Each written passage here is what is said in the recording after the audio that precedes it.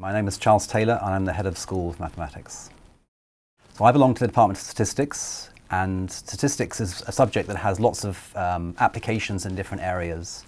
So there's a statistics research group within the Department of Statistics, but also people in the department belong to research groups, mathematical biology and medicine, which links with people from applied mathematics looking at applications to medical and biological problems which mathematics can contribute to.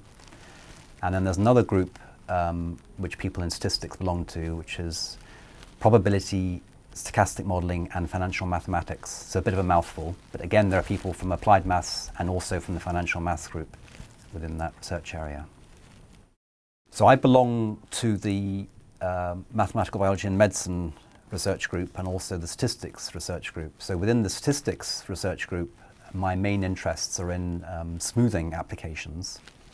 And just to give a little bit of detail for this, so most people would be very familiar with a histogram, which is a representation of some data, the purpose of which is to reveal sort of features of the distribution of the data.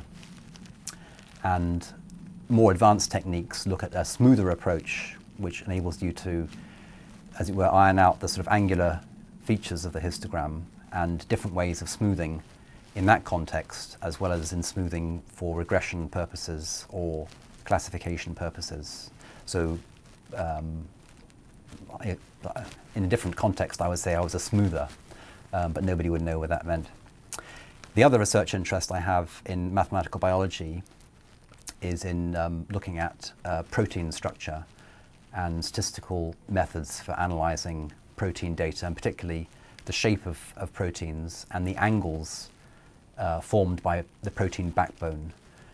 Again, I've kind of merged the two themes, but particularly with the protein data, looking at the angles and methods for dealing with circular data generally.